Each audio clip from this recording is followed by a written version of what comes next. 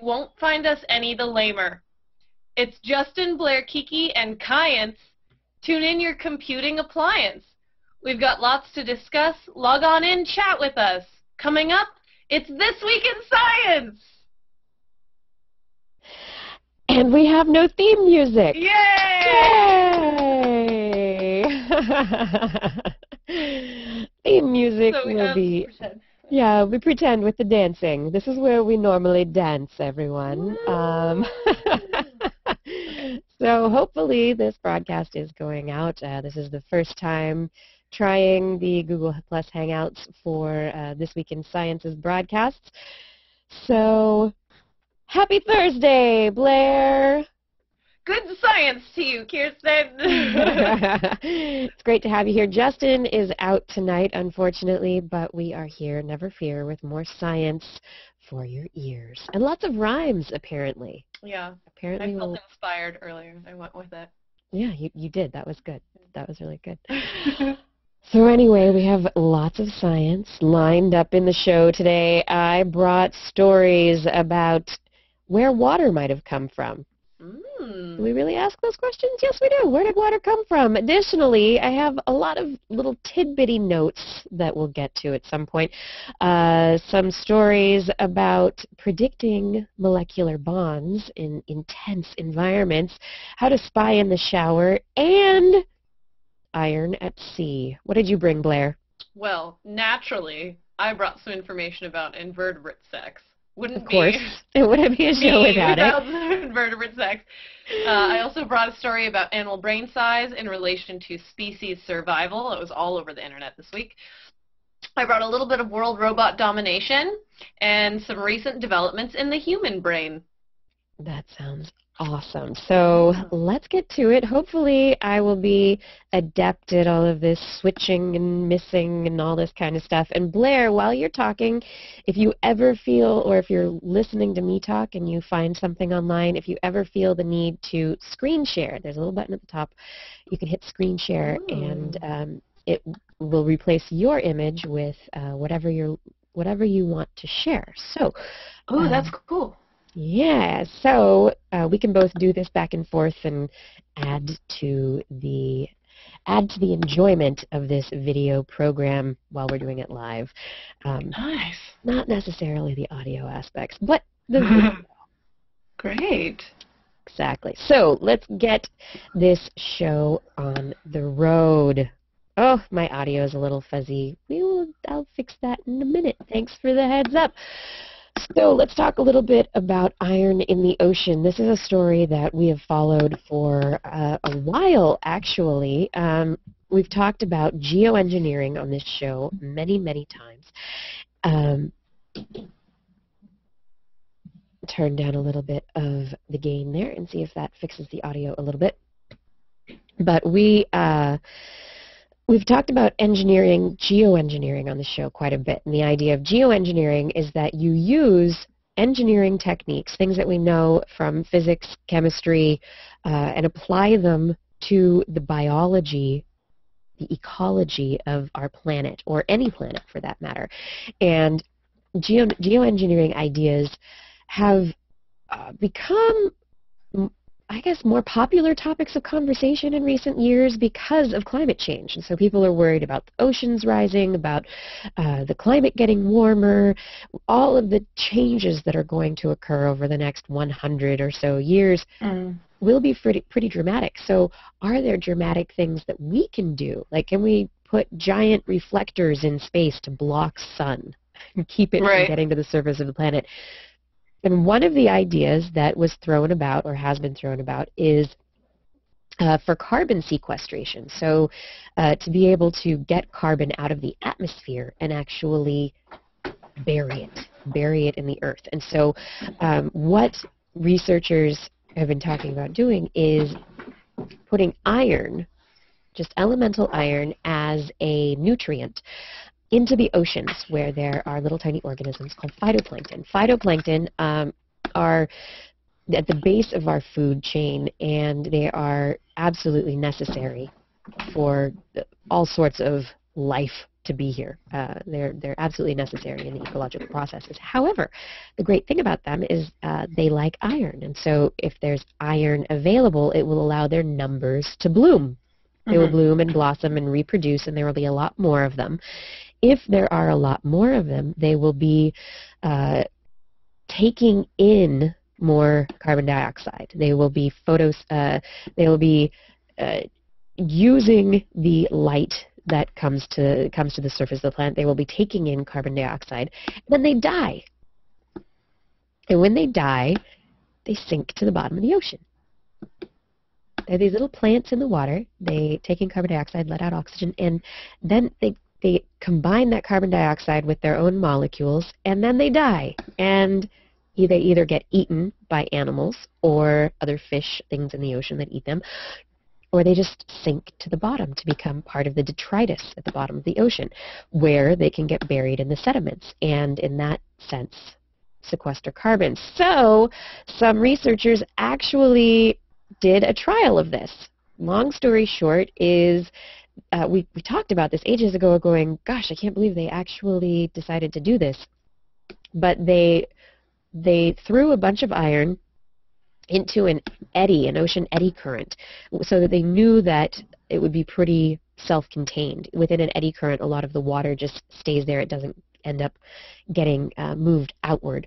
And so they put 7 tons of iron sulfate into the ocean in an eddy current near Antarctica, and the iron levels there are pretty low, so the added iron caused a bloom of phytoplankton, and the phytoplankton began to die after about 3 weeks, and the scientists have been monitoring the area and have said that most of the diatoms, the phytoplankton, sank to the bottom, probably 3,800 meters below the surface of the ocean. And so it's kind of a proof of concept that this could work. There have been a number of articles that are pretty interesting. One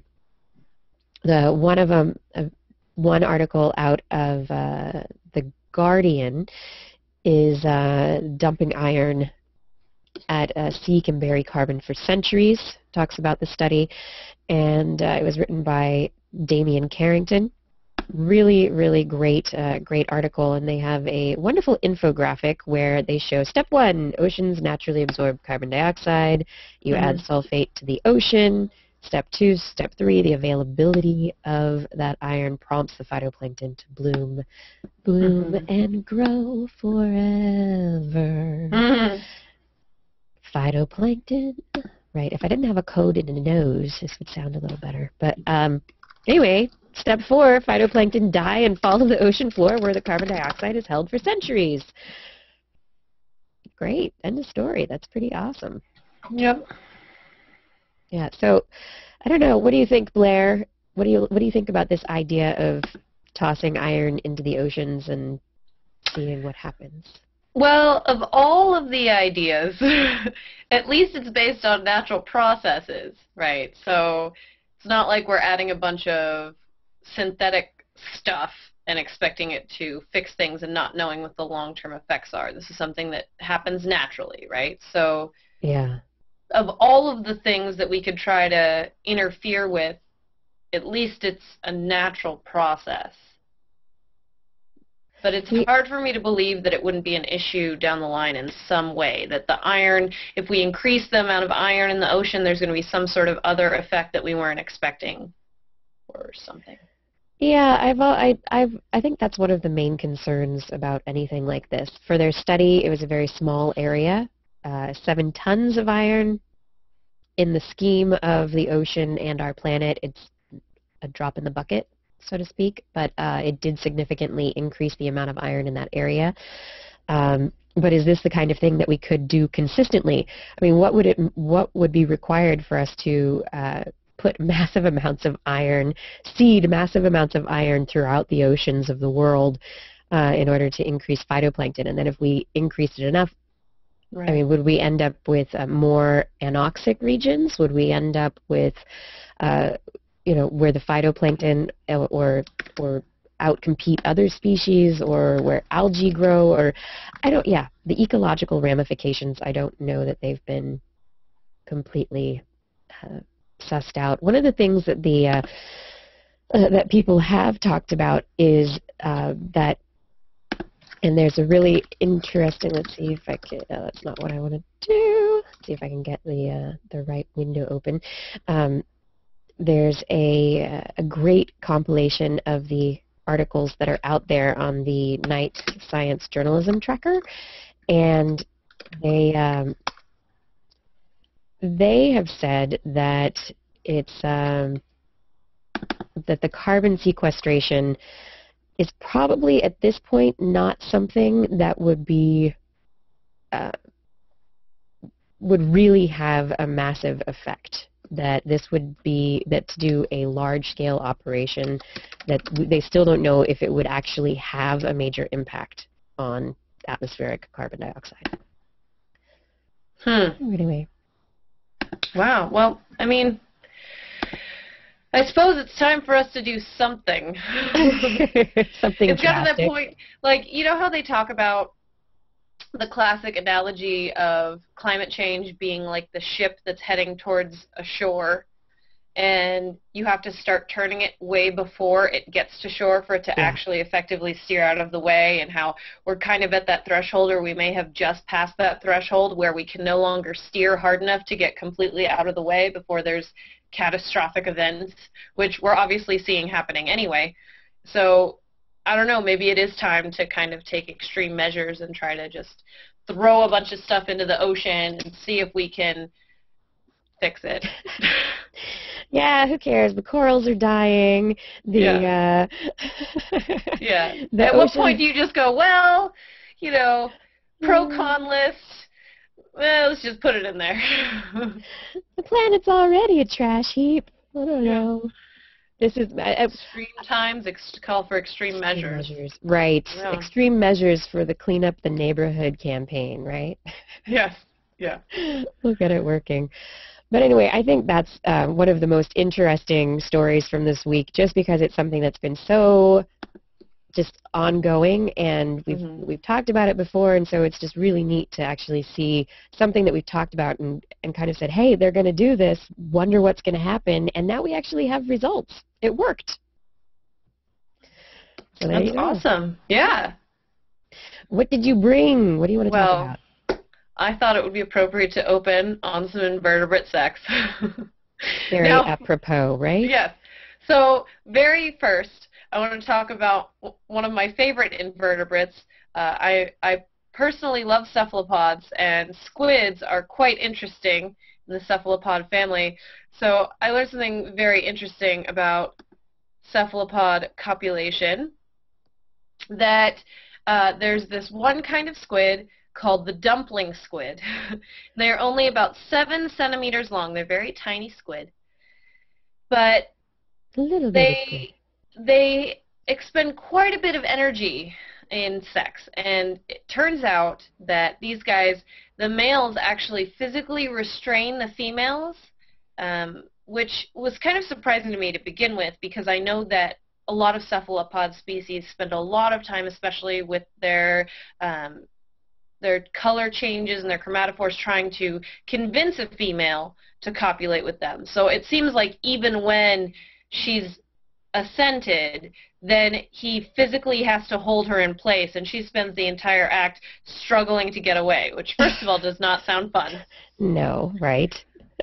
But you would think that this would tire out the male pretty effectively. Turns out it tires out the male and the female, and it makes their ability to swim almost null for up to 30 minutes.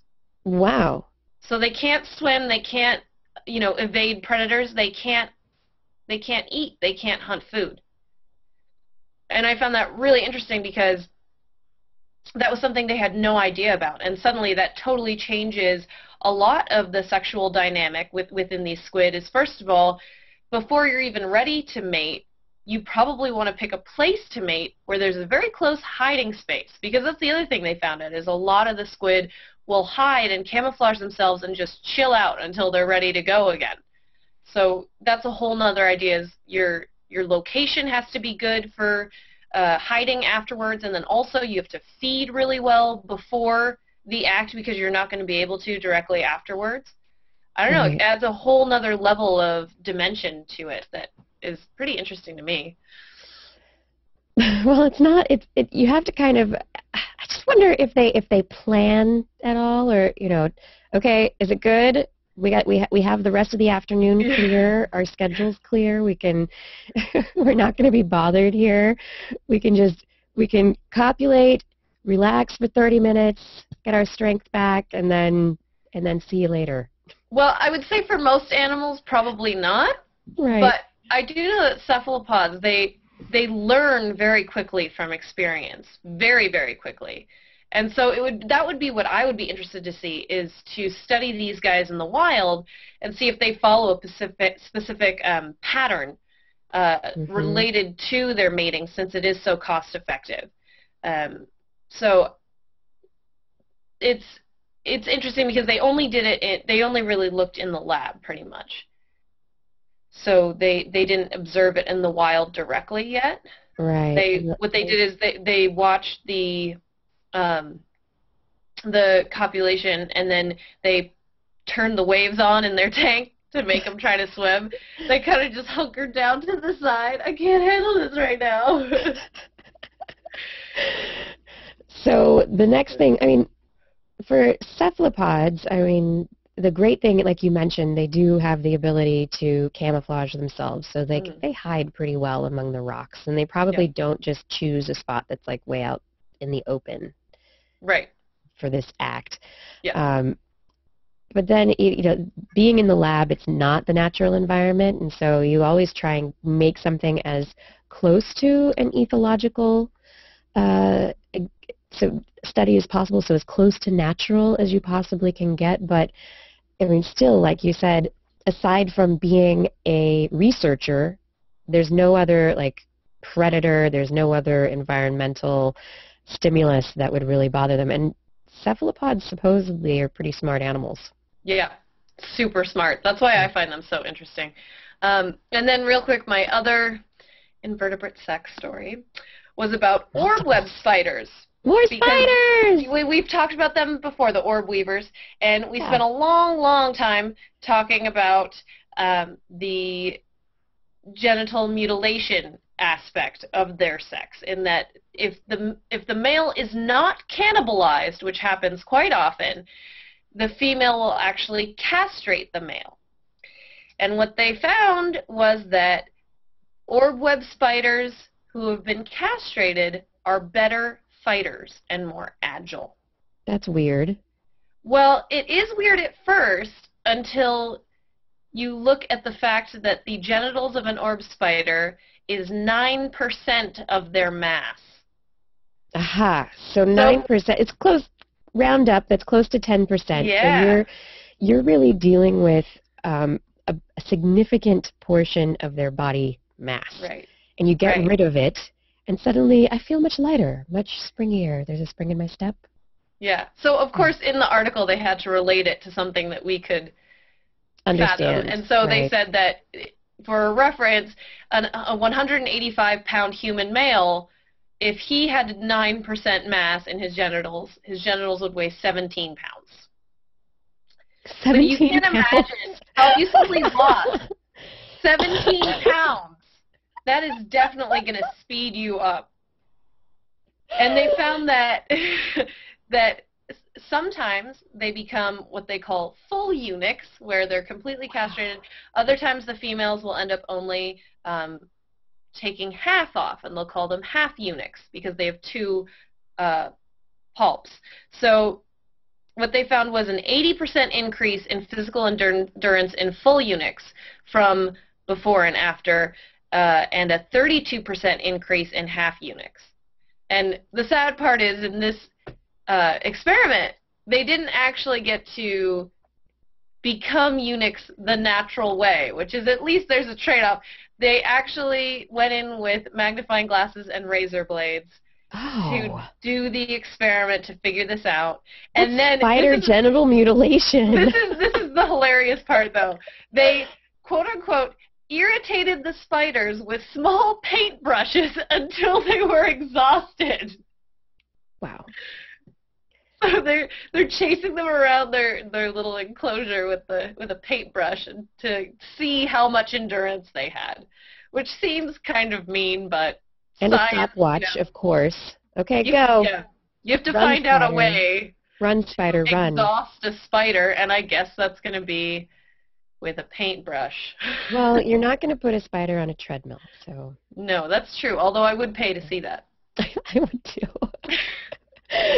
Oh my goodness. Everyone, if you just tuned in, you are watching This Week in Science Twists. I'm Dr. Kiki, and I am joined by the wonderful Blair Bazdarich. And unfortunately, we are not joined by Justin Jackson this evening. He is on a little reprieve from twist duty for the I don't know, next couple of weeks maybe? I'm not sure.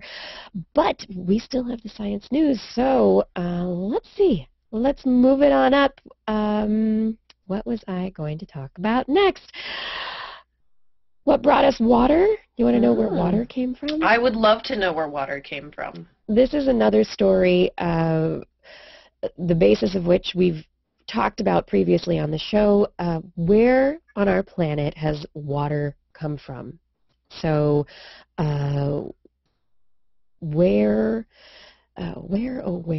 did we get all of our oceans, our icebergs, our ice caps, all the water that we find here on this pale blue dot that we call home? Previous studies have suggested that the water comes from comets, that it came from comets during the late bombardment period of our solar system's evolutionary history. A lot of evidence has pointed in that direction. Well, a brand new study that is out in Science this last week doesn't agree. It thinks that, no, not comets, but meteorites. That, Okay. and it's a really interesting method of study that they have used. So, the meteorites have gotten the finger from this group, Conal Alexander and colleagues, because they've looked at a molecule known as deuterium. So deuterium, well, an atom, deuterium, replacing hydrogen. Deuterium is heavy hydrogen in water. And so a small amount of all the water on our planet has deuterium in it already. And there are lots of great possible applications for deuterium, like in nuclear fission, and that's possibly going to be happening in the next 10 or 15 or so years. So we're excited about that. Energy from a cup of water, right? That'd be great. It's all from deuterium. So deuterium can be observed in all sorts of things. And so these researchers examined 86 chondrite meteorite samples, compared them to comets, objects from Saturn's moon, Enceladus. They compared it to other objects in the solar system, and what they found is that there's a clear division between the what are called carbonaceous chondrites and these and comets. And so these carbonaceous chondrites are the meteorites that I'm talking about. It's the technical term. The carbonaceous, or carbon-containing chondrites, these rocky meteorites, some of them, one class is called Ci chondrites, for carbonaceous Ivuna, for a region in Africa where they were discovered.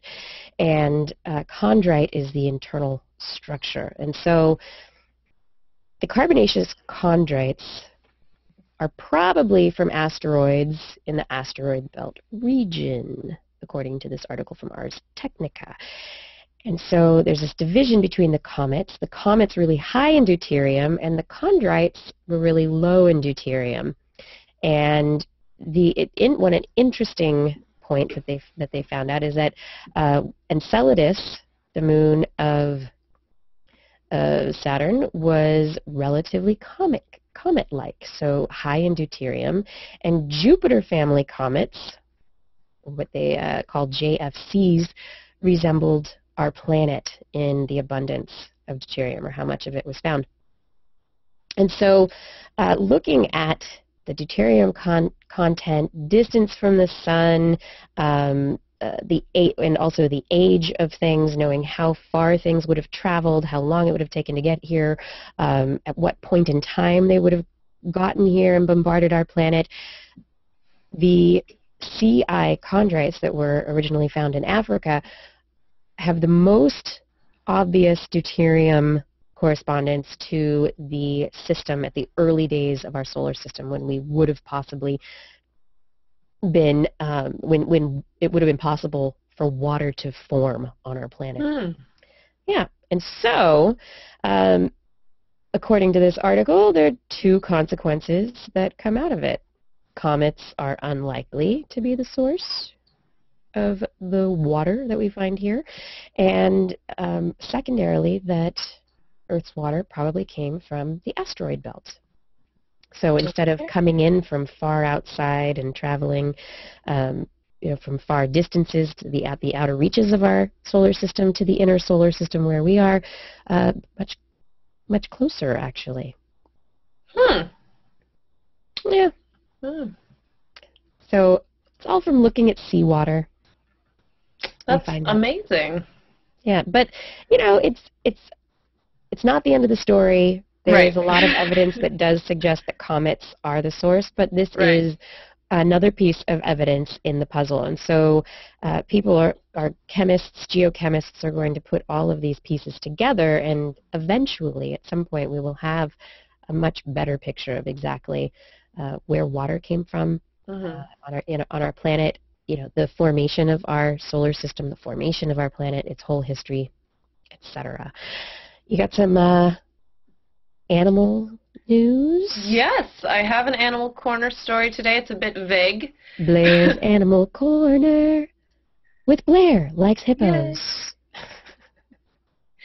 So today I have a story about animals kind of in general, and about how there's been a lot of extensive studies lately that have come to light relating to brain to body size ratios, which does not, right off, let me just explain, it does not mean the bigger the brain, the better. It's the bigger the brain in relation to the body size. And what they found was that mostly, this is for the smaller scale of mammals, they have found that the big-brained, smaller mammals were more likely to survive the possibility of extinction in the past. They looked at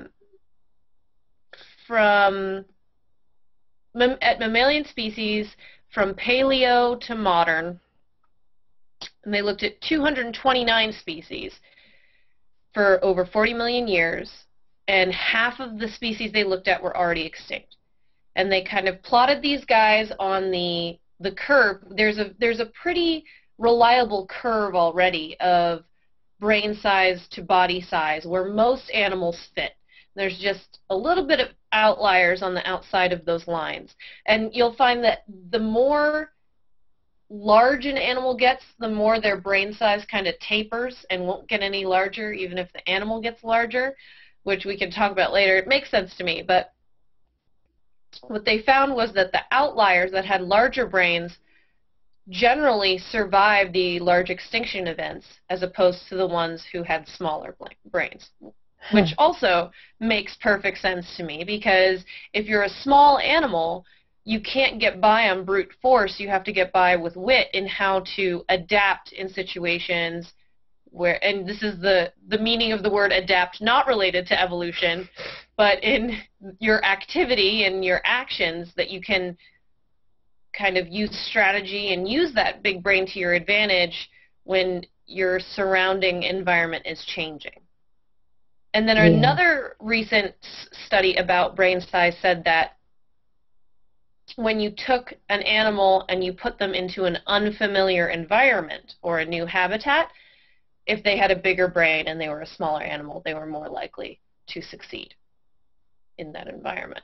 Right. So the bigger the brain, just generally the more able they are Right. I would say to get by. maybe resilient would be a good word, right? Yeah. And so, of course, they related this to climate change because you can probably predict which species are going to be able to make the change and which are not. And so the big question at the end of this article was, does that mean we invest in the big-brained animals because they're the most likely to respond to our help? Or does that mean we invest in the small-brained animals because they need our help the most? Yeah, the point that just kind of bugs me here, though, is we know that brain size and body size are linked. And so there is a large portion of your brain that is just devoted to maintaining your body, to moving your body, to just being in charge of this corporeal form.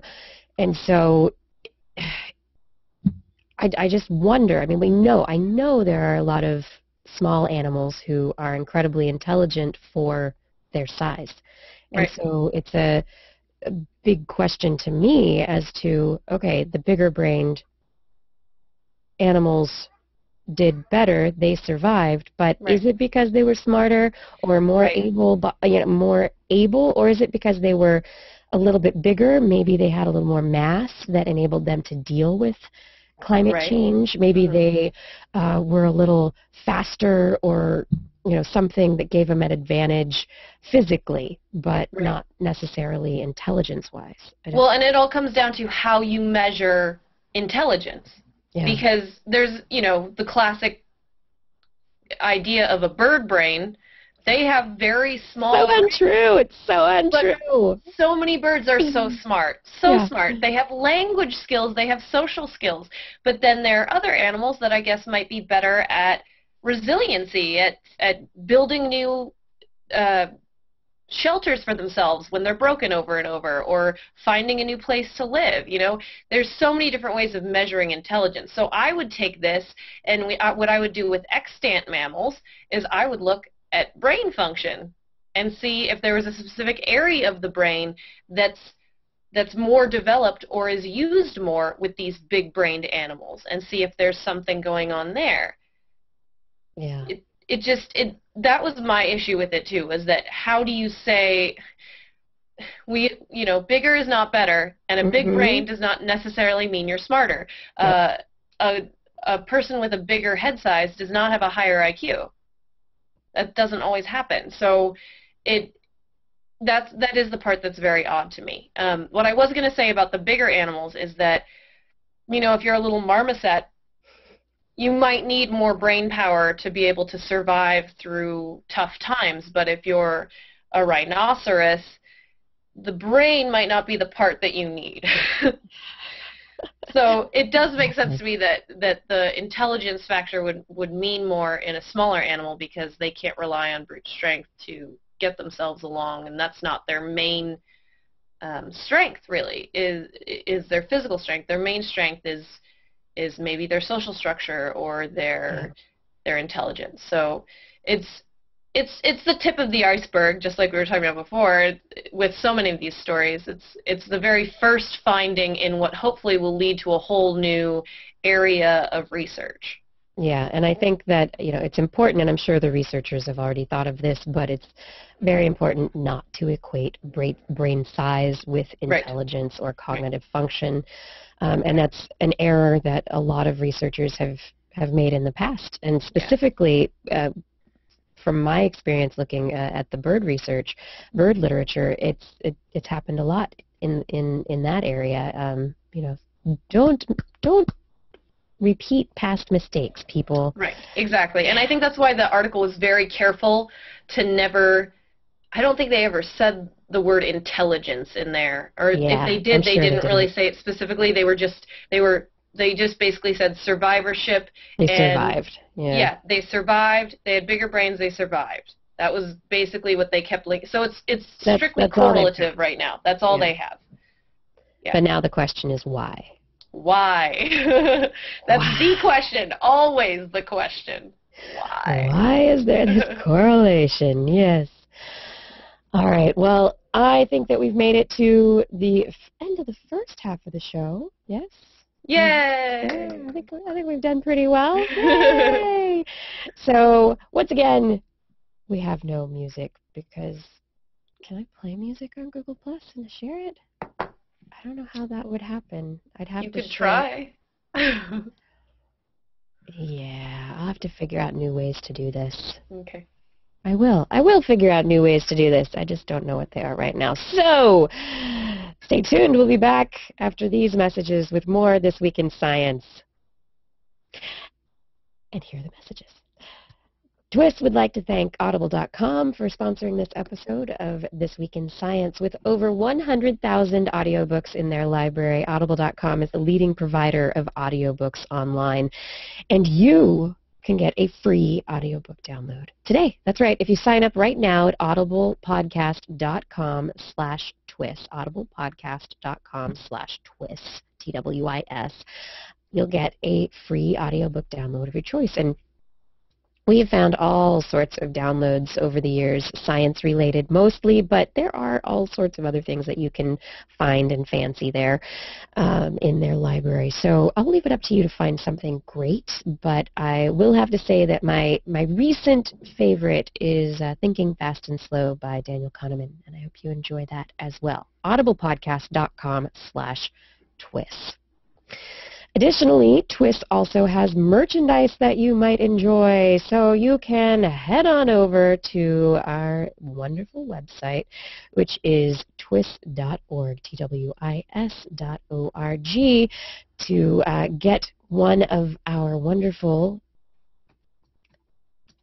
CDs that are available. We have CDs available for sale.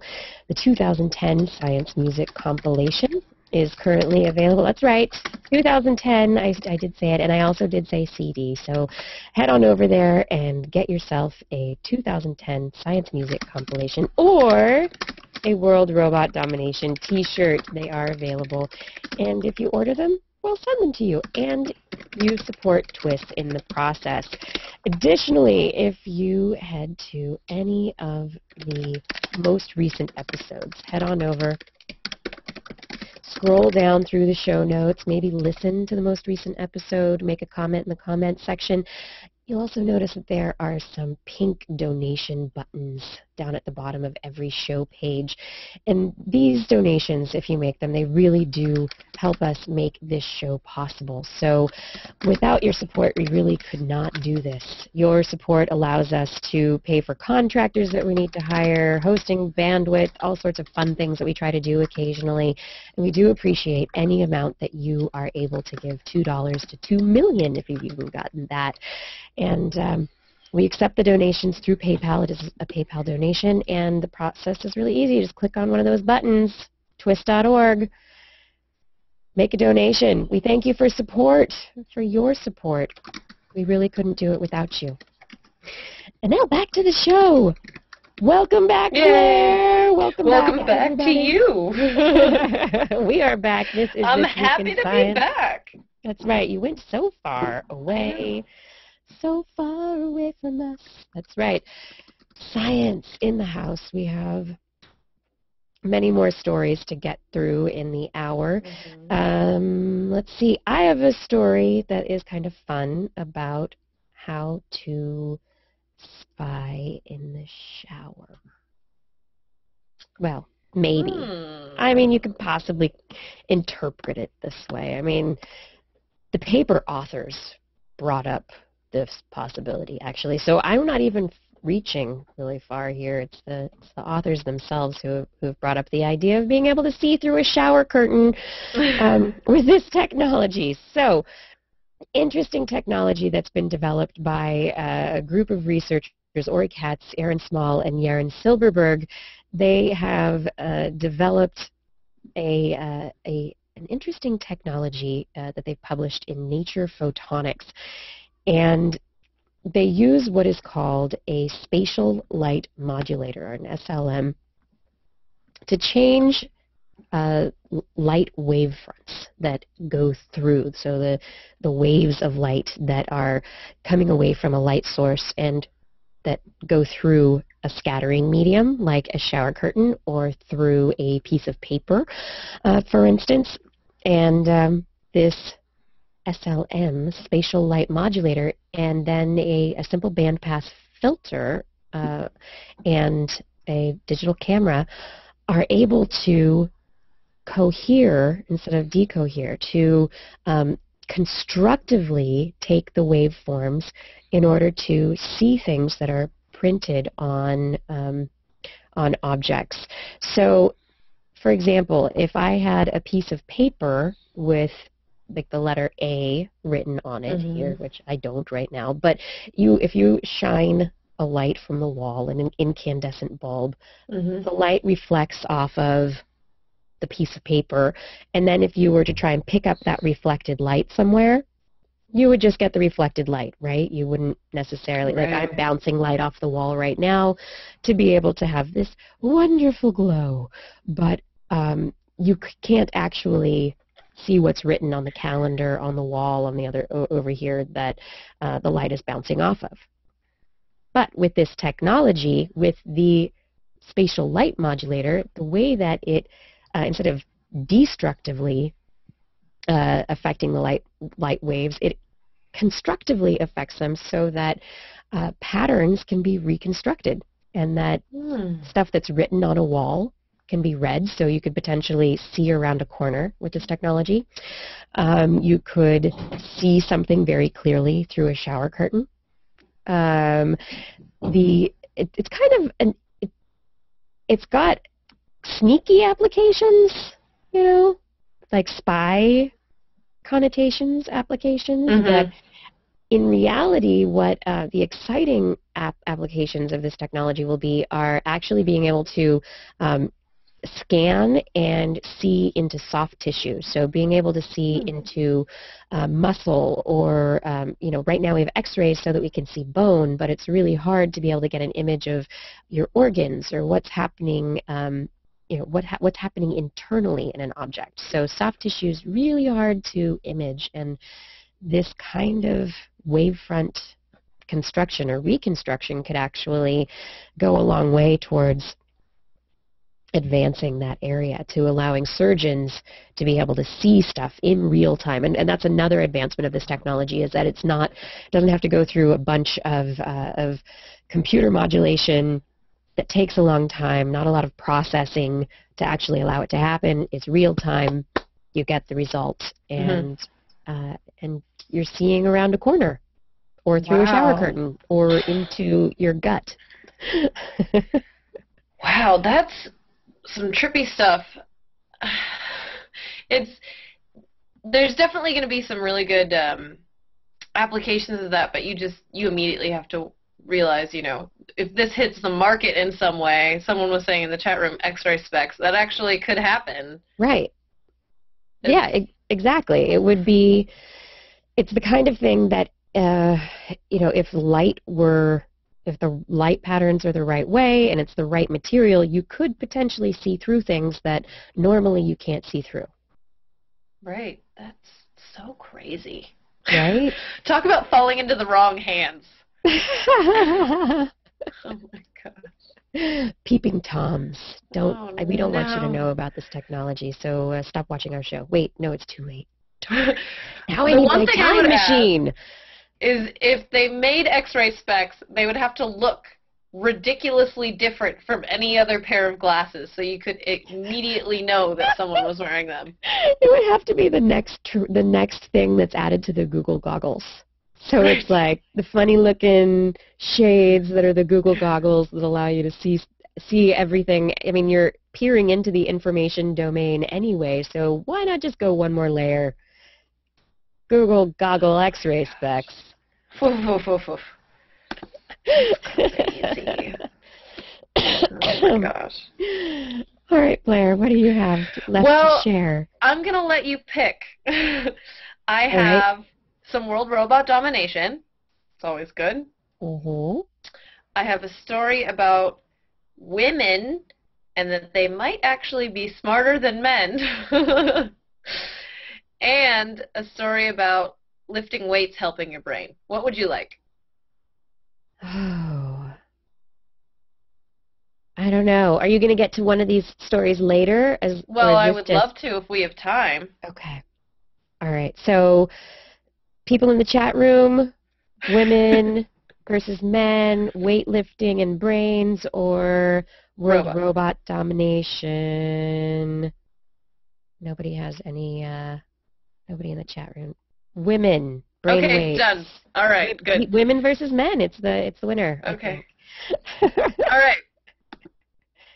A noted authority on intelligence testing. He is considered one of the foremost experts on intelligence testing in the world. His name is James Flynn, and he lives in New Zealand. Has been doing standardized IQ test research for a very long time, and he has decided that now, this year, finally, women's IQs have surpassed men's. Yay, we did it! Woohoo! We're smarter! Now, before all the men freak out, but yes, yeah, we get paid less, but we're smarter. Well, before everybody freaks out, let me explain. He looked specifically at 500 males and 500 females in this test in all of the quote-unquote advanced countries, basically industrialized countries, and he found that women scored on average a half to a whole point higher on the IQ test they were given. And the one exception was in Israel, where men still scored about 2 points higher than women, until I show up over there later. We'll see. Anyway, but and in previous years, ever since they've been doing IQ testing, women started out 5 points lower than men. And women have been getting slowly smarter and smarter. Men have also been getting smarter and smarter, according to the IQ tests, but the women have finally surpassed the men. And the interesting part about that is that this guy, James Flynn, he points to certain things that we can discuss, but he said that he thinks, his current theory is that the reason women have finally surpassed men in IQs is that their roles in society have changed, which in some ways I agree with. But he says that now women have to multitask. They have to work and they have to take care of children. Men are pretty much doing the same thing they always have been doing to a certain extent, with some exceptions, obviously. And so it's caused our brains to adjust and made them more adaptable and smarter. And what I would say is that, yes, our roles have changed, and I would say actually what's happened is when they started doing IQ tests, women's schooling wasn't the same. And I know that IQ tests aren't really supposed to take education into effect. They're supposed to be unbiased in that. But if you're in sewing class while the boys are in math and science from 6th grade, that has to affect your brain development. Yep, I would agree with that. And if you're getting more and more science education and math education, then that's going to have an effect, especially if you start it at a younger and younger age. And there's been a huge push over the last couple of decades to increase the prevalence of women going into STEM fields. So that's educationally, that's huge. And we're also seeing, look at like the number of women in colleges versus before. It's just intelligence and academia in women in general, I think, is stressed so much more than it ever was. Yeah. I do wonder, though, about the difference in the IQ points. I mean, we're talking about 5 points to now we're 2 points over. Is it, I mean, how significant is that when we're talking, when we're looking at this, the IQ spread, we're talking about 100 or on average, or, you know, we're talking about a pretty large number that when you're talking about 1 or 2 points, the margin of error is probably about that big. So I just wonder, you know, how accurate this report really is. Like, really, it's probably to the point of, okay, we're about the same. Right. Yeah, I would say you're probably right about that. Although I would think that maybe over the years of them giving IQ tests and the fact that the IQ scoring is based on averages and how it's a bell curve and the exact middle is a 100, that it would seem like over the years it would make it more accurate. I don't know if I'm being silly about that, but it seems like the more you test people on it, if you're accumulating data, the average has to get more and more narrow. Yeah. Wouldn't you think? Yeah. Yeah, you have more and more data points. Yeah. Right. And I'm not saying this is definitely true, but it was comforting to me that it was one of the foremost scientists, quote unquote, on intelligence testing, which, that being said, IQ tests, what does it really test? We don't really know how accurate it is based on how smart you are. There have been really smart people that have done really bad in IQ tests. They even mentioned in the article that people before have improved their scores on IQ tests, which in theory you're not supposed to. With training, and even in other cases, they told you, okay, we'll give you $50 if you improve your score. So there's motivation involved as well. If there's a reward, oh, maybe I'll try a little harder. Maybe I'll do a little better. You're not supposed to be able to study for an IQ test. It's supposed to be like an innate measurement that once you hit, in theory, around 18 years old, it shouldn't change. But that's what they think. But the way that they set up the questions and the way that everything is framed, it's framed for somebody who has been through higher level math classes, who's been through higher level English and reading comprehension courses. I mean, all of the questions. If you take two people from different economic areas, different, you're going to have two different scores that are reflected by, what they've been able to learn in their area. I mean, the area that's got more hardship is going to probably have generally lower scores. Right. Yeah. Have you ever taken an IQ test? I tend to try to avoid them. Yeah. I have taken a couple, but at this point I just avoid them. I think it's really my fear of failure. I've never even been offered one. I thought everyone took them in high school, probably 30, 40 years ago, but I'd never even come across one. Yeah. I took one a long time ago, like when I was in college. I haven't taken one in a really long time. My IQ has probably dropped over the last few years, right? It's not supposed to. It's not supposed to! Probably has. I don't know. We'll see.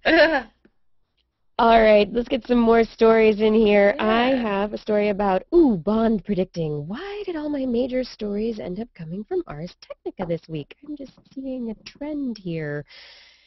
Anywho, interesting science paper that suggests that there are new chemical bonds or specific chemical bonds that can be created in very intense magnetic fields. Magnetic fields that are so intense that we don't even have them here on our planet.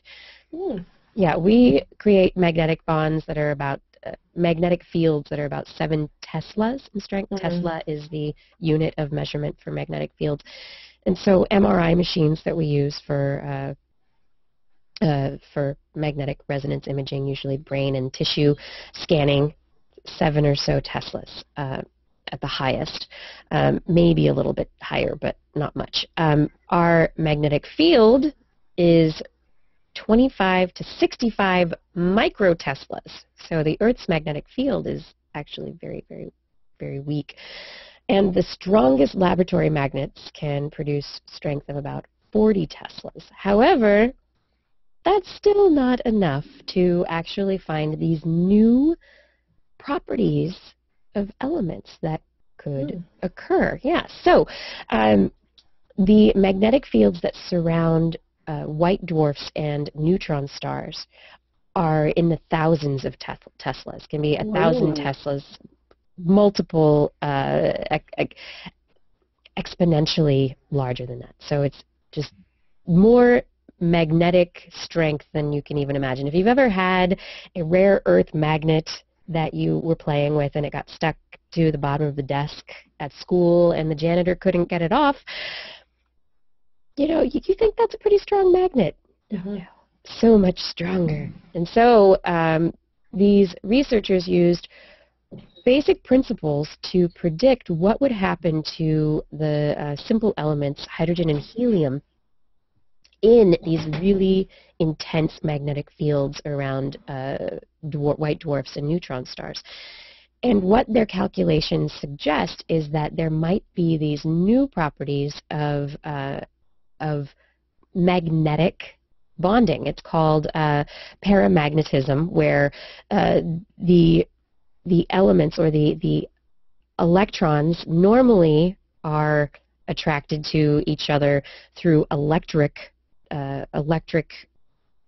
attraction, but in this case, the electric doesn't work. It's magnetic fields that push things together, that line things up. And so when hydrogen atoms are perpendicular to the magnetic fields in these very intense magnetic fields, that's when they have stronger bonds. If they are lined up in parallel, they do form a weak magnetic bond, but it's these perpendicular bonds that can be formed that are really interesting. And so what they suggest is that these might have unique signatures that we can look for. And so now they're suggesting that based on their calculations, there might be these really unique conformations of atoms in these intense magnetic fields around these giant bodies of intense magnetism in space, and that we might be able to look for them and be able to see whether or not they're really there, whether or not the calculations actually play out in the real world. Wow. A very interesting phenomenon. Yeah. Whole new chapter in the chemistry book, that's for sure. Right. I know. I think that's really interesting, because it's normally the stuff like hydrogen and helium is not really considered in the magnetic the magnetic range of things. And so this paramagnetism, it has to be a hydrogen in the presence of any of the magnets that we have on Earth would not show paramagnetism. Right. But calculations suggest that, oh yes, it would.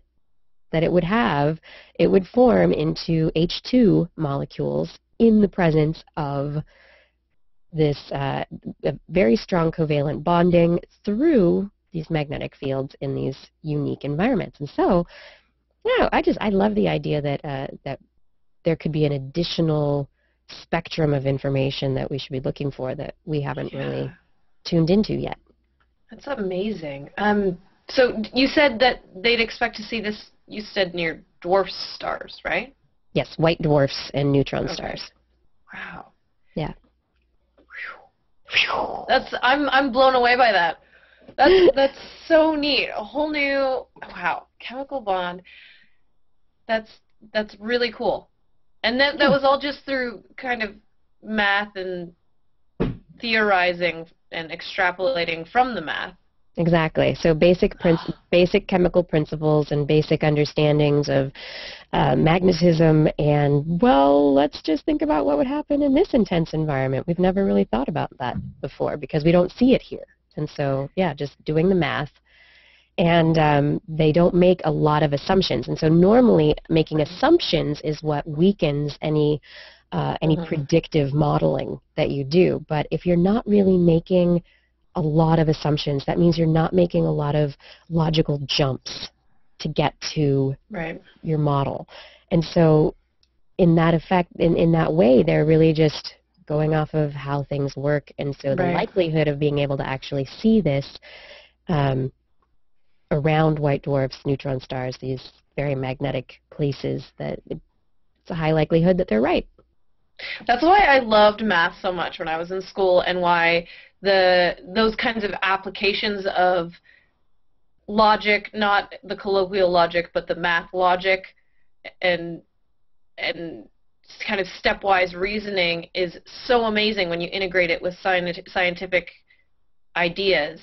that you can come to these huge, far-off ideas that we may never actually be able to figure out if it even exists. Hopefully we will, but we know that it might because of the little bit of information that we do have. All you have to do is connect the dots. That's the power of science! Science! So cool! That's great. World Robot Domination. We can't leave the show without World Robot Domination. Bring me the story. I thought this was a really good way to tie in the past couple robot domination stories that you have had over the past couple weeks. We had the robot before, and then we had the expressive face. I think that was last week, right? From, what was it called, Silent Valley or something? Yeah, Uncanny Valley, yes. It just sounds like a horror movie to me. No, yeah, yes. Uncanny Valley. Anywho, now they have developed, not out of China, shockingly, out of Newcastle in the UK, something they call Kissinger. I will say it again, Kissinger. Kissinger. Can you guess what Kissinger does? Kiss? Yes. It's not a robot that you control separately. You're supposed to have a receiver on either end of a messaging device. That's why it's Kissinger, Kiss Messenger. It's supposed to be an interactive item. And actually, I will maybe see if I can screen share here for a second. I was gonna see if I can find a video, but yeah. Here we go. It looks basically like an ostrich egg. Did it go or no? Yes, I see it. Yeah. We see it. Oh, not anymore. It went away. I'm going to put it back. I hit too many buttons. I always do that. It looks like an ostrich egg with a set of lips on it. And it does. It has pressure sensors and actuators in it. When you kiss it, they're very pouty lips. It is very pouty lips. The shape changes that you create are transmitted in real time to the other Kissinger. And the quotes in this was my absolute favorite part of the article. People have found it a very positive way to improve intimacy and communications with their partners when they are apart. And yeah, I'm sure everyone's brain is going to the same place right now. Yeah, but is it kissing your partner or kissing a facsimile of your partner's kiss? Yes, making out with a robot. And making out with a robot. It is strictly in the prototype phase.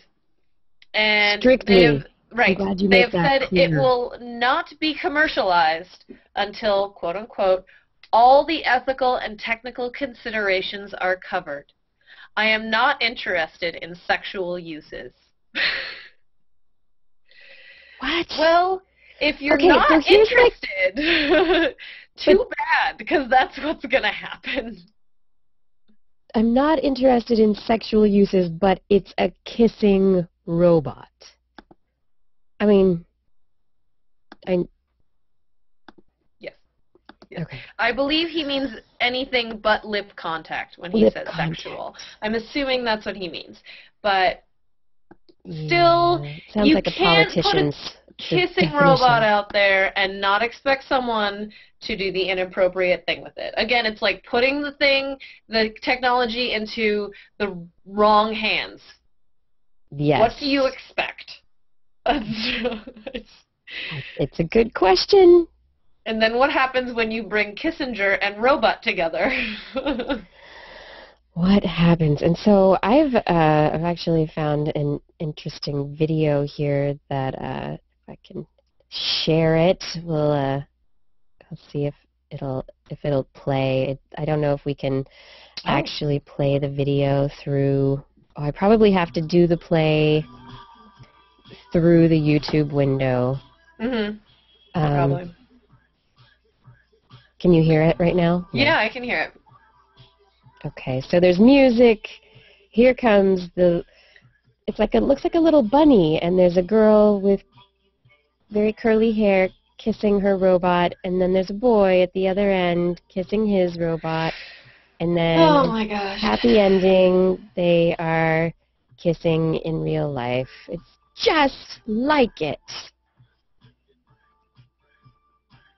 And, of course, I saw this, and I immediately thought of the fact that essentially this exact device was on a show that I'm sure a lot of people in the chat room watch called The Big Bang Theory.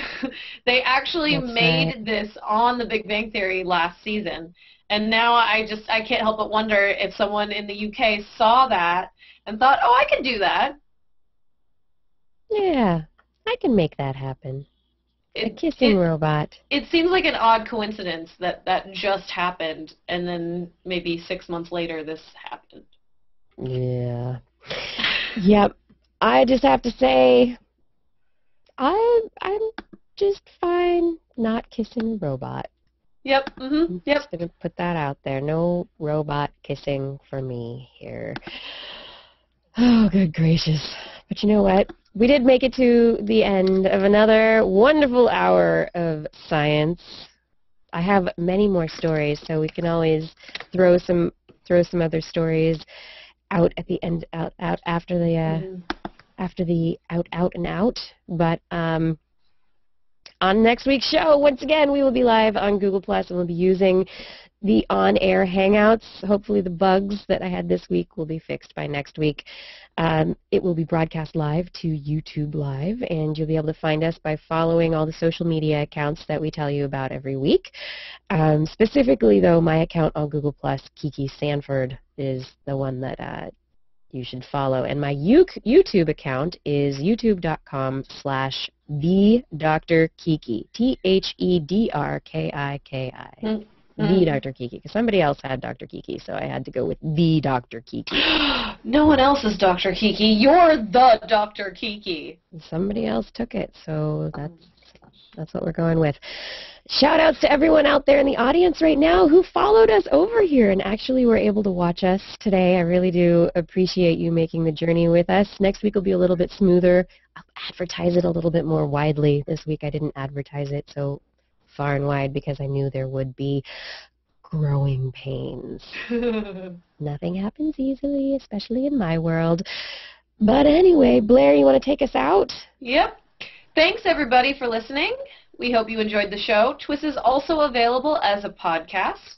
You can search for This Week in Science on iTunes, or you can look for the app TWIS 4 Droid, TWIS 4 Droid, in the Android marketplace. It's also, I said it's on iTunes. Is it an app on the iPhone now? I forget. That's right. And it's called TWIS. You can just go to TWIS on the iPhone. And for more information on anything that you've heard here today, you can go to our website, twis.org, for show notes. Thanks to the lovely Blair, who completes those weekly. And additionally, you can email us. I'm Kirsten at thisweekinscience.com, or you can email Justin at thisweekinscience.com. And Blair, do you have an email in case people want to get in touch with you through email? Yes, I do have my Google Plus email now. I have blairbaz@gmail.com. Okay. Use that. I just got my Google Plus, so I'm ready to go. Excellent. Yeah. You can also contact us on Twitter at Dr. Kiki or at JacksonFly. You can also go to at TWIS Science. That's the TWIS Twitter feed that I put some of the stories on when I remember. And then mine is also at Blair's Menagerie. Or as Justin likes to say, Menagerie. Menagerie. If there's a topic you'd like us to cover or address or suggestion for an interview, please let us know. And if you do email us, please remember to put TWIS in the subject line, or it is likely to get spam filtered. Into oblivion. That's and right. We'll be back here. That's right here next week doing the show, and we do hope that you will join us once more for more great sciencey goodness. And if you've learned anything at all from the show today, remember, it's all in your head. And geez, I wish I had closing music to share. That's the best I can do. Yeah, I didn't I just didn't think about anything there. Good gracious. At some point next week. I think this happened when I switched to Twit, actually. I was like, oh, the music. How are they going to do the music? I'm not in the radio station. And then that got fixed. And now we've moved again. And once again, I'm going, oh, the music. How am I going to play the music? So if anyone has joined us newly out there, if there's anyone on YouTube or elsewhere who hasn't seen the show before and just chanced upon us today randomly, normally we have lots of fun music in our show, and there's dance time. There is time when we dance. So, anyway, the podcast can be downloaded from our website. I had some more fun science news that I didn't really get to. So what was it? DARPA has developed a machine for blowing out fires with sound waves. Using the action of sound waves, which the air is a fluid, and so you can use sound waves to move that fluid and to get the molecules in the fluid moving and create a wind if you have enough sound, actually. And so they have demonstrated acoustic suppression of flames. And let me see if I can actually play this. I'm going to see if I can get the website so I can play it for you, because they've got this great thing here in the Hangout thing where now we can put I can put a video in here, I think. Oh, add a video to the playlist. Let's see, I add the video to the playlist, blah, blah, blah. Why didn't it do it? Is it because I'm doing a live thing? Why didn't it work? Darn it. It worked other time. Ah, there it goes.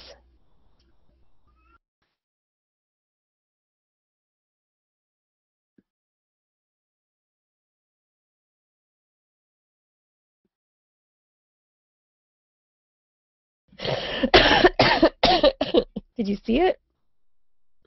I didn't see anything. You didn't see anything?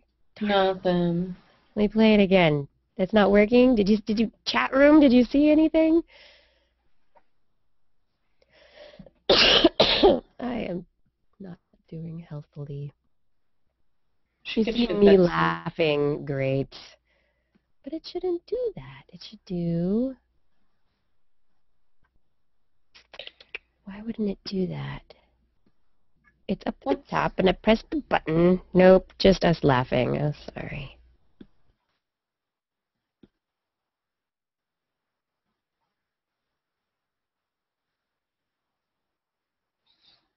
Did you see it? Fail. Wah, wah, wah, wah. Wah, wah, wah. That's too bad. Yeah, awkward. Sorry, selfie tongue. Awkward. Yeah, that didn't work at all. Didn't work at all. Yeah. Well, anyway, sound waves putting out fires. That's pretty crazy. Yeah, and it's not an incredibly impressive video either, but it's just a sound that goes whomp, and the flames go. And then they come back a little bit.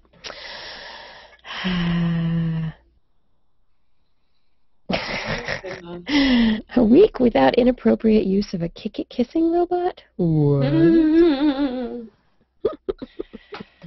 I didn't realize when I assembled my stories that they were all pretty themed in one direction until I started talking, and then I realized there was kind of an odd thread going. Maybe. Oh, well. It's fun. It was all fun. You were making up for Justin not being here too. Okay, good.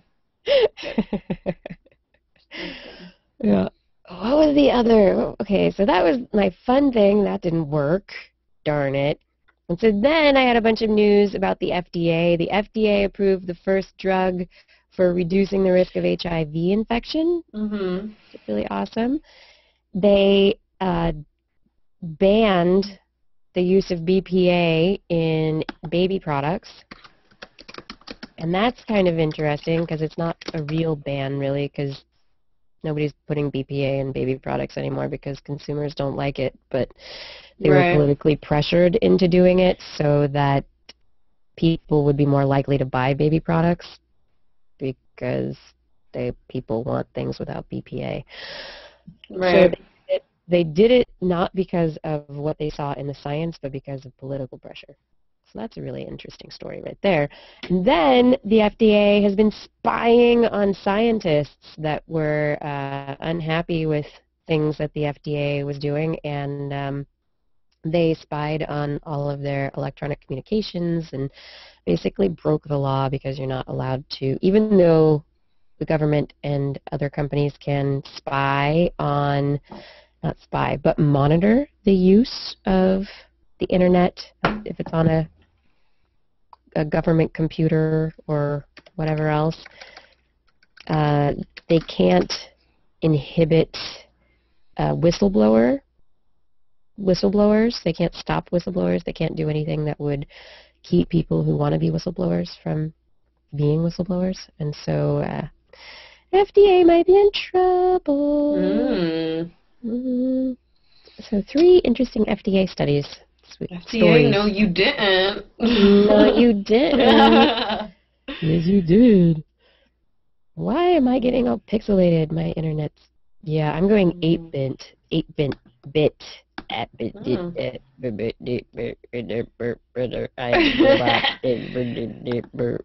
Here, I'm gonna put this website up. I wonder if this is gonna work. This is the other story I was gonna talk about, which I just love the picture. Happy! It's Happy weightlifting older people. Yeah, lifting weights slows down memory loss, which, first of all, I love that headline because, of course, it implies causation and not correlation. But anyway. Yeah, so they looked at only women, too, which they didn't talk about anywhere in the article. They just kind of mentioned it and glossed over the fact, oh, yeah, it was only women. But it was women ages 70 to 80 who were experiencing cognitive impairment, and they put them on a 2-day-a-week, 60-minute weightlifting program with a trainer. So they were being supervised and everything. Yeah. So they weren't giving old people heart attacks. Don't forget about that. Good. But they saw an improvement in cognitive abilities, and what did they say? They saw noticeable improvements in memory and attention, as well as their ability to resolve conflicts, an unexpected bonus. Okay. I don't know what noticeable improvements are, but... Yeah. Yeah, so supposedly... Statistically significant. Yeah. Kind of, yes. Yeah. Mm-hmm. So, aside from having physical benefits to staying active in your older age, potentially, it helps with the brain as well, which is good. I need to start working out again. My weightlifting currently consists of lifting a child. Well, your weight's always increasing. He's not 30 pounds. He's like 21 pounds right now. You're just going to end up benching more and more weight as he grows, so... Right. Pick me up, Mommy! Right now, he used to say poids instead of saying up. He'd say poids, and now he's just decided that down is the word for everything. So if he wants up, he goes down, down. If he wants down, he says down. I keep trying to get him to say pua again, but he's not saying pua. So I guess he's doing some kind of transition, and the next thing I'll get is up. Yeah, I'm sure. It's a very smart baby. I just picture you now with Kai on the end of your arm, like doing bicep curls. Exactly. It's my baby. I do bicep curls, my baby. That's right. So there's what's the move where you do where you lift your feet, you put your legs over the little bar and then lift your feet, and there's like the weight on your ankles so that you're strengthening your quads. I don't remember the name of that exercise, but I do that exercise. I cross my legs and put my child on my foot, and then I lift him lift him with my I bet he foot. enjoys that. Yes. Yes. The what now? Yes, I think we should make a video of weightlifting techniques for mothers. That'd be good. Yeah. A bottle in each hand. And lift and diaper. The diaper Reverse bag behind leg the back. curls. Thank you, zombie Tom Hanks. I'm like, I don't know. My brain went bye-bye. I don't know. So, let's see. Yeah, so how did people think this went once we got it going? We missed all the music, right? That was not so great. Audio quality, is it okay through what you're watching? Is it all right? I would like the feedback. Great, says Mooncat. Yay! So is there a delay to the YouTube? It's just like a couple seconds, right? Blair's audio is good. My audio is distorting. Okay, so I overdid it somewhere.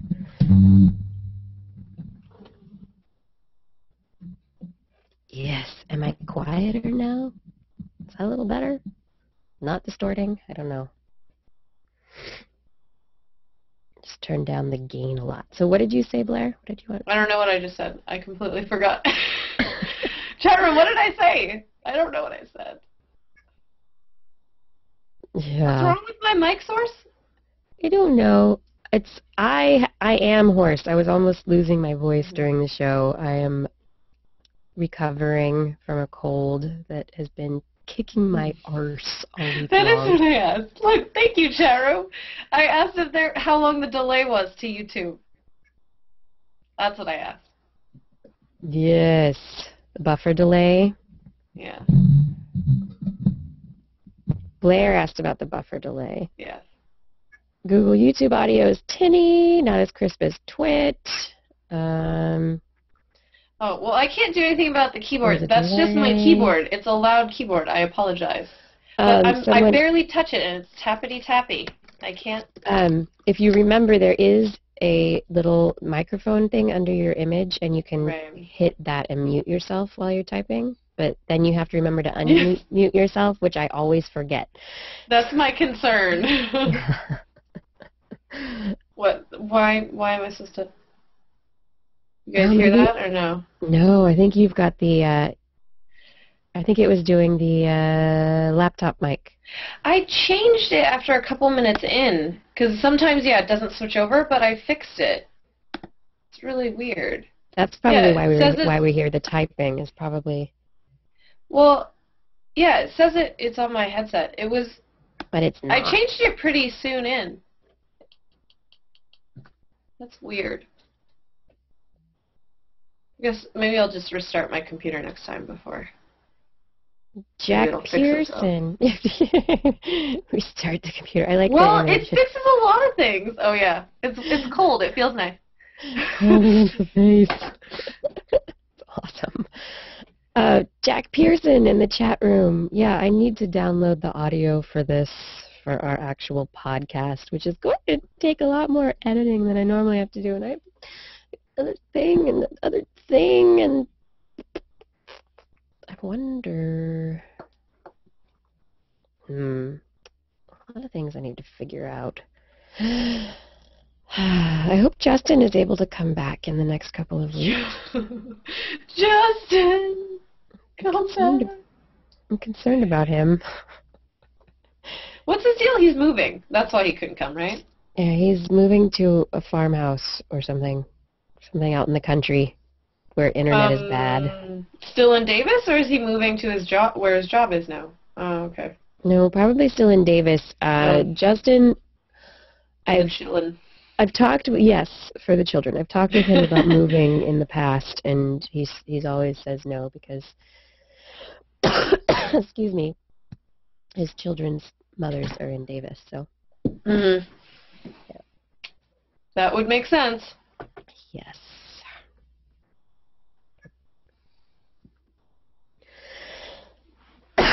Excuse me as I cough on camera. I need a web page with contact info and chat info, etc. That's a great idea, Aaron B. You are correct. I will have to do that. An announcement on the twist.org website. I think will probably be the way to go, and then also an announcement on the Twist Google Plus page and as many other places as I can think of putting announcements on our change over here. Aaron B has missed the show. Yeah, so now we'll hear about how Justin almost hits cows on his drive. Exactly. That'll be it exactly. The Google Plus just timed out and said, "Are you still there?" Like, yes, I'm still here. How interesting. That's very weird. That's very weird. Leo might retweet it. We'll see. It would be nice if Leo retweeted things or show things. I'll just ask him to. Let's see. Yeah, I will need to strip the audio from the YouTube file once that is up and finalized. So we'll need to download the YouTube file, throw it into Final Cut Pro, and then take the audio using Soundtrack. Is that it? I should be able to do it that way, right? Does that work? Keepvid.com has the option just to download the MP3 audio. That's a good idea. Keepvid.com. Okay. I need to write that down. Otherwise, I forget things. Totally. Keepvid.com. That's what other people are saying also. Great. Twit Refugee. Yes, I still have the show broadcast on a terrestrial radio station, kdvs.org is the station, 90.3 FM in Davis. Additionally, there are a few college stations that have picked us up across the U.S. and in Australia. So we're also on a couple of online radio stations additionally. But it's all we give to the college stations because college stations don't have a lot of money. It's all good. And normally I cut a little bit of stuff out of basically the podcast is the extended version, and then the radio show is a little bit edited. I cut it down so it fits within an hour time slot. So, how long do I have before I need to send out the audio recording? I usually post it to a website by Monday night. It's because Tuesday morning is the show. So I try and get it done by Monday night. That's usually what I try and do. I need to find a way to be on Premiere satellite radio. Yeah, and KDVS was using the extended version for a while because the emails that I kept sending saying do not use the podcast somehow were falling on blind eyes, and nobody was listening to me. And they're like, why are you sending us a show that has sponsor messages in it and commercial messages in it? Well, I'm not. I have a radio edit for you that's non-commercial and will completely fit within your FCC guidelines. They just need to listen to me, but they don't. Oh, it would be cool to get Neil deGrasse Tyson as a guest. That would be pretty awesome. I have an idea for a Google Plus Hangout that I want to do at some point. I don't know exactly how I will make it happen, but I have this idea for a science trivia show. That would be, I think, a lot of fun. And I don't know exactly how to make the audience interaction portion of it work the way that I want to, and I'm imagining using different chat rooms, and people would somehow have to register, or it would just be a website and they could pick there would be a website that would tell them how they could choose their chat room, whatever they want to do. But the idea, I think, would be so much fun is to get like different science celebrities, so people like Phil Plait, Neil deGrasse Tyson, Pamela Gay, just a lot of people who are really big science communicators, and their names are pretty well known. And then they will be the competitors on this science trivia game. And I'll be like Alex Trebek. I'll ask the question. And then all the people, the competitors, would compete to answer the questions and try and rack up points in the science trivia game. But additionally, they would have chat rooms following them. And so they can go to their chat room to find out what the audience thinks, like what the people who are like going for them are suggesting the answers to the different questions might be. So be like crowdsourcing the answers. You could try and infiltrate other chat rooms and try and put them off the scent of a correct answer by putting false answers in. And I just think it could be a lot of fun. I don't know if it would have to be weekly. I would just like to do it once. I just think once would be a lot of fun. And then if it worked, maybe weekly, but once. Yeah. Would be good. Awesome. Yeah, so Cosmos is supposed to happen this fall, so I don't want to go up against Cosmos. That won't work very well.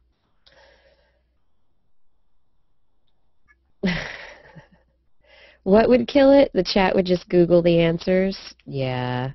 No. But I think that because, sure, the chat could just Google the answers, but I think that because you'd have people trying to put fake answers, because you're going to have your favorite. You're going to be like, I want to be on Neil deGrasse Tyson's team. And so you're going to go to Neil deGrasse Tyson's chat room, and you're going to try and put the right answers in there. But you might also go, Phil Plait, whatever, and you'll go to his chat room and like try and put all sorts of wrong answers and mess up the answers that he might get. And so I think it would just be a really interesting battle between the chat rooms, and then the competitors would have to decide, they'd look at the chat rooms and be like, oh man, do I trust this? Do I not? Do I just know this? Or I just think Would you watch? I would watch. That sounds awesome. It's like a Jeopardy I could actually answer the questions to. Exactly. I think it would be super fun. Yeah. I was watching Jeopardy recently when I was at the gym, and it was the college version of Jeopardy, and I didn't realize it at first. When I was doing so good, I was getting all the answers. Getting it all right. I am on fire tonight. And then I noticed that it's a bunch of college kids. I'm like, oh, I get it. They gave the easier questions to the college kids. Yeah. It's slightly better. It's not as easy as the teenage Jeopardy. That's a lot easier, but the college Jeopardy is slightly easier than the adult version. Very slightly. Yeah. I would like to say slightly, since I was doing well. Not a lot. You're a bright woman. That's right. Well, thank you. You're welcome. Let's see. Celebrity Jeopardy is probably the easiest, even easier than the Teen Jeopardy. Because celebrities are dumb. No. Have you ever seen Celebrity Jeopardy, though? The questions are quite a bit easier. Yeah. I am Alex Trebek. Alex Trebek's name is... Who is Alex Trebek? What?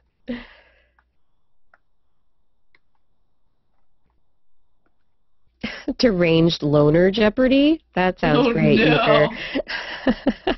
That'd be all TV series questions, right? And video games. I'm sorry. I like it. Shut-in Jeopardy. Shut-in Jeopardy. Cats. The answer is cats. Yes.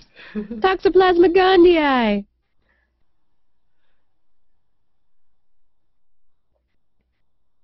Oh, Goldizator, you're right. We could just do Twitter. People would just use Twitter and see. That's a good idea, because then you just do @ whoever it is. A science drinking game. Yeah, we could always do that. Science! Drink.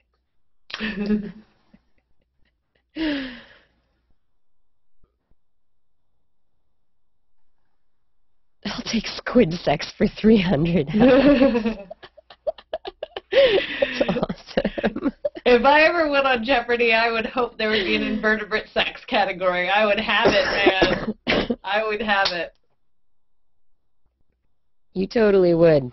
I haven't even talked about banana slug sex on this show, but that is quite the spectacle. I love banana slugs. I just think banana slugs are the best thing ever. Better than sliced bread, just about. Banana slugs, I went on a hike recently in near Mount Tam in the Muir Woods area, and there's this, what's it called? It's called the tourist stop, or, I can't remember what it's called, but it's basically this, it's a private club, and they own a bunch of land, and it looks like a German settlement, like it's all German architecture and the way that they build things with wood and very German-like. And they make beer, and they sell it there. And so you can hike in, and you can bring a lunch and drink beer and just hang out there. And it's really cool. Went there, hung out, drinking beer, eating food, banana slug falls out of the bushes onto this girl's shoulder, just like fell from above, because we're up against this cliff because it's a steep mountain. Just the banana slug just fell out of the shrubbery. The most hilarious thing I've ever seen. I mean, if you want to see somebody jump, just drop a banana slug on their shoulder. They look so crazy. If you've never seen one before, I don't know what you would think it was. You'd probably end up thinking it was an alien larva. I don't know. I'm just making things up now. Banana slugs. I'm trying to find, I have a picture of myself kissing a banana slug. And I kissed a banana slug in 6th grade at science camp. Camp Jones Gulch. I just did it recently. I was wine tasting up in Sonoma County, and my friend, actually, Brian from Twit, his friend, I was with him, and we found a banana slug, and it was right next to, there was a mockingbird that was making red-tailed hawk sounds, and we're looking all around. We're trying to find the red-tailed hawk for probably 20 minutes because we're bird nerds too. Where is that red-tailed hawk? And finally, we look up in the tree, and the mockingbird's just looking at us. Ha ha ha. Mockingbird, Animals. I'm mocking you. I can't even do it. My throat won't let me. I'm just going to cough. I love banana slugs. I love mockingbirds. Even the ones that sound like car alarms at 3 in the morning. I know, that one's the worst. I know. I'm so sad Justin's not here. Justin. Inappropriate and, Everyone blow up Twitter right rile now. up the chat room. I don't know. Everyone tweet Justin right now. Justin! Jackson Fly, where'd you go? Come back from the country. Don't hit any cows on your way. So, I'm really excited. Fingers crossed. Fingers crossed. Possibly going to a live viewing at NASA of the Mars Curiosity landing. Well, I guess it won't be like live because we're in the past when it happens. And there's news that because of the NASA satellite not possibly being in the right spot, we might actually miss the landing. And no. Where specifically are you going? NASA Ames, maybe. I'm very excited. Yes. So cool. I get to go to NASA. I've never been to Ames. It's just not even an hour south of here, and I'm just like super excited. Maybe get to go on a tour, talk to scientists, NASA, push some buttons. Will they let you go in a zero gravity simulator? Please! I know. Please! I would like that very much. Please. I don't know. Yeah. Can I go on no. the spinny thing? Thank you. I want to do the things that the astronaut trainees do. Come on. Please. Never mind that we don't launch things from here. Yeah. I'm super excited. Yay. That's like, fingers very crossed. exciting. Fingers crossed. August 5th, it'll be best. It'll be the best. A belated birthday present. That'll be good. And it'll be awesome to watch all of the NASA scientists and during their 7 minutes of terror, and then when they're like, well, we still don't really know, and they're figuring everything out. That's so scary. That's millions of dollars. That's just, if they miss it, that's going to be devastating. They can't miss. It can't mess up. The engineering has to be done so perfectly, they cannot mess up. Yeah, Zombie Tom Hanks, right? Billions of dollars. Excuse me.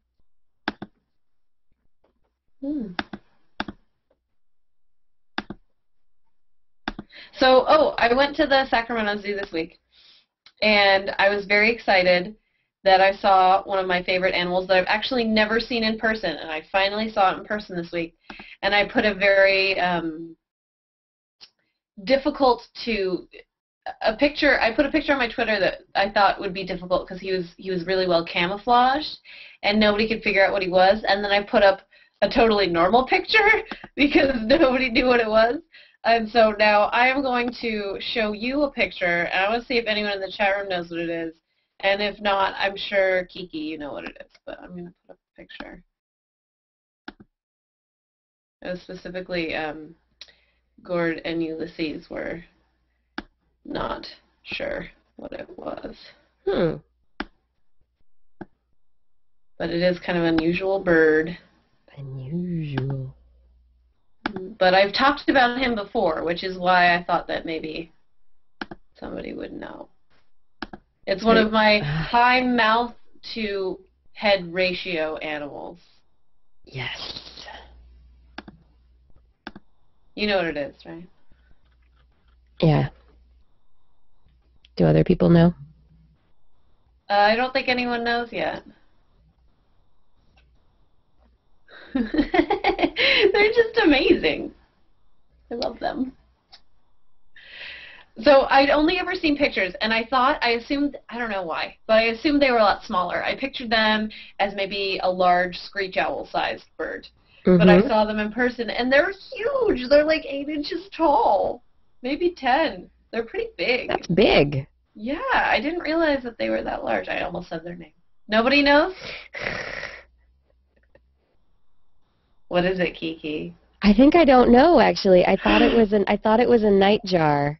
No, it's not a nightjar. But it's not a nightjar. It's They're from Australia. Yeah. It is a bird. Okay. Good job. 5 points.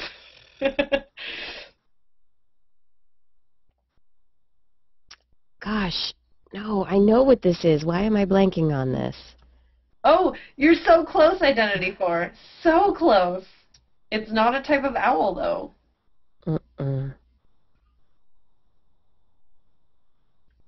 It's a tawny frogmouth. Tawny frogmouth. Ah.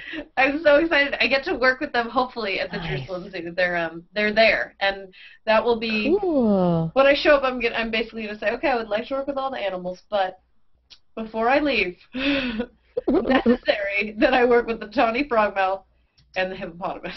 You're so funny. I love that. Oh my gosh. Oh my gosh, this picture. Oh my gosh, this picture. You guys have to see this picture. This is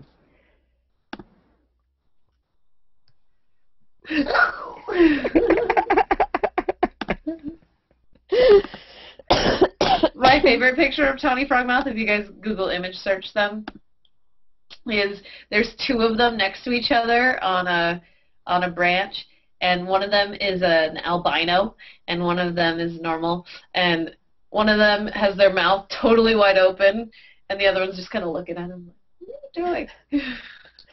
These birds are, can I make that picture bigger? Oh, that picture needs to be bigger. It's too small, darn it. This picture is really cute too. I don't know if you can see it well. Wait, come back. Screen share. Work with me. Oh. I love it. Tawny frogmouth. They're just so good. That's so my Google Plus picture. I know Gord was trying to find me before, and he tweeted. He said, "I found someone with your name, but it looks like a frog." This is the picture, and it's my favorite kind of amphibian. It's called a Chaco horned frog, and they have a very high mouth to head ratio size as well. Good to know. One of your interest points is the head-to-mouth ratio. Yes, it is. Well, I just discovered it recently because I started falling in love with all these weird-looking animals. I was like, what is it about these that I love so much? And just to throw it all off, one of my other favorite animals is an anteater. And so I don't know if it's a high mouth-to-head size ratio or it's just an extreme ratio, because their mouth is very, very, very, very small. Right. Oh, it's the one, on page 2 there. The second one. This one. I love that. I love that. And I know you're talking about this one here. Yes, that one. He has his mouth open. Right. How about that one? Just like, Tawny frogmouth, Dad. Oh, they're so good. Feed me. Oh, little baby fuzzy God, they don't even look real. They don't. Oh, I love them. I'm sure that they have been the basis for, like, some kind of Jim Henson character. They must, yeah. I've decided that many of the puppets, the Muppets, and various creatures of the Henson family come from things like real animals. Like yeah, well, it would make sense. Yeah. All right, it's 9:37. Okay. I'm totally going to lose my voice here. They're from Angry Birds, right? Yeah. Exactly. Sam Eagle. Yes, the Dark Crystal. Yes, absolutely. Real quick, someone did ask in the chat room, I am leaving for Israel on September 1st. That is when I fly away. But hopefully I can just come on Google Plus and still say hello. And it'll be 5:30 in the morning for me, but that's fine. I'm a morning person. That's fabulous. I am not. So yeah. More power to you. Yeah, I would love to stop in and have an animal corner from the other side of the planet. That'd be great. Yeah, and if you want to check out my fundraising, it's kind of slowed down a little bit, but it's still on. Yeah, I still have it. I have to find it now because I moved my window. It's right here. I'm going to put it in the chat room. And if you want a postcard from Israel, go ahead and donate to my trip a little bit, and you are guaranteed at least one. And I'll drop you a line. You'll get a nice postcard with perhaps an ibex or a camel on it. Nice. Yeah. Zoo pictures.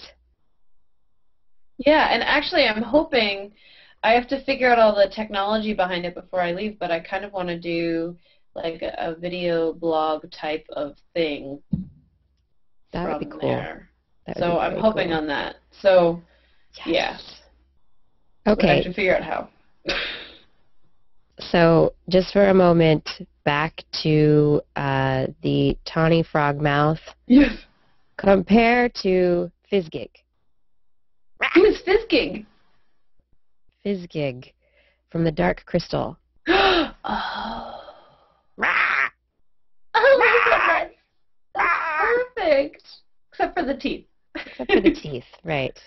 But, yeah, But that you looks get the idea. pretty dead on. I love it. That was good. Thank you. Thank you for that link. Web 20? Web 21. There you go. Ah, okay. So you've shared your link for donations. Yes, I have. Okay, you've shared your link. I'm going to go. I keep hearing my child's voice. I want to know why he's not sleeping.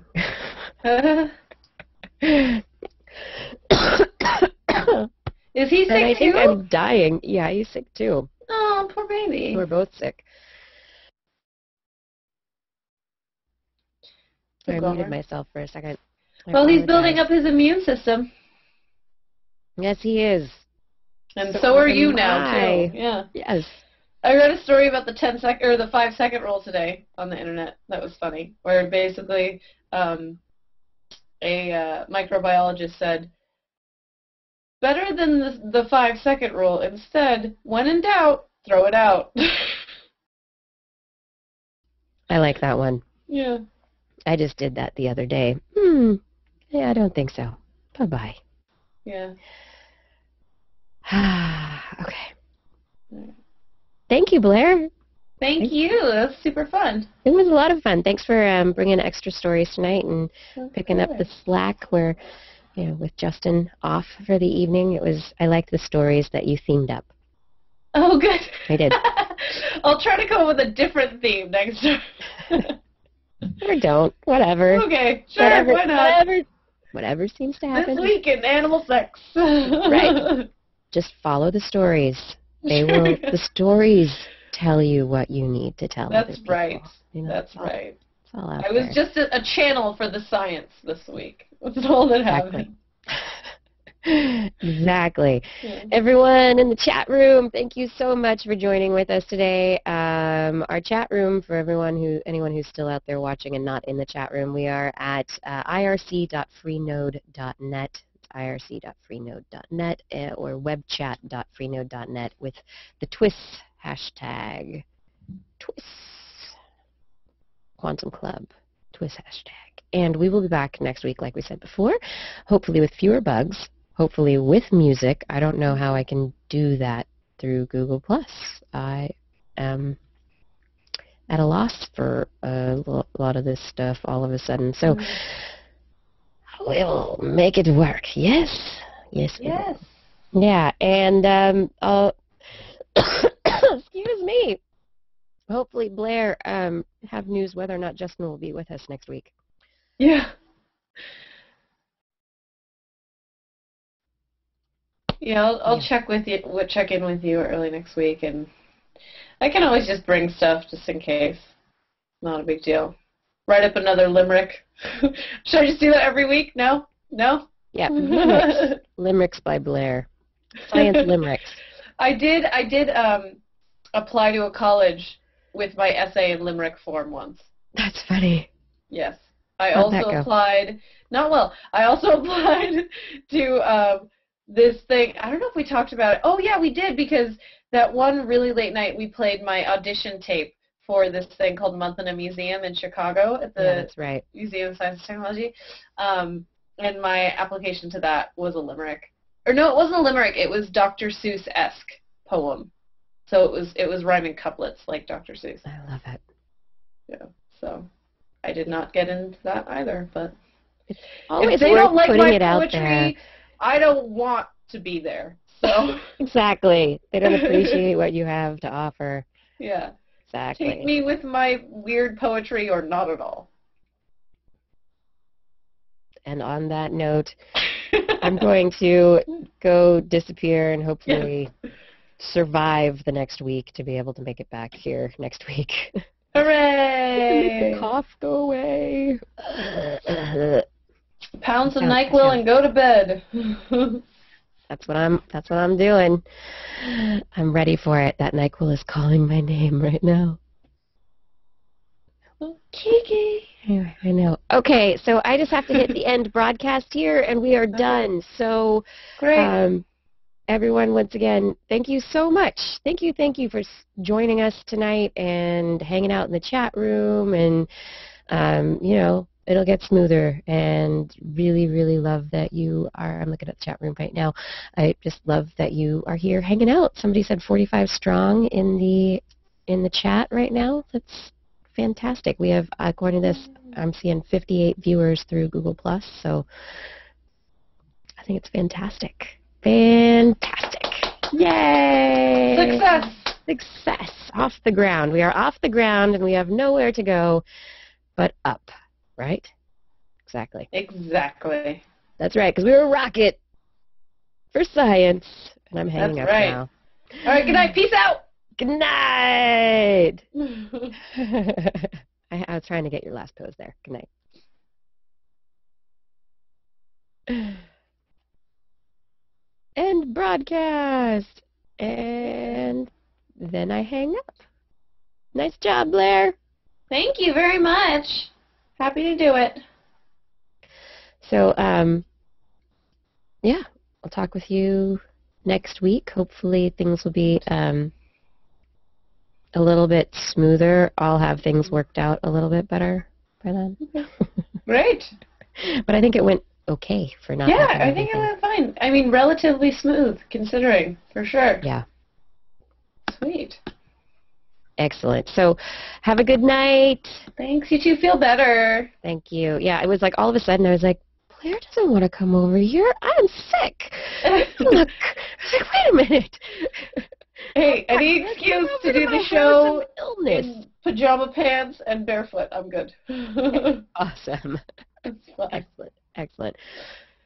All right, I'm glad I caught you before you made it over here. Yeah, someone's asking in the chat room if you have science chat tomorrow.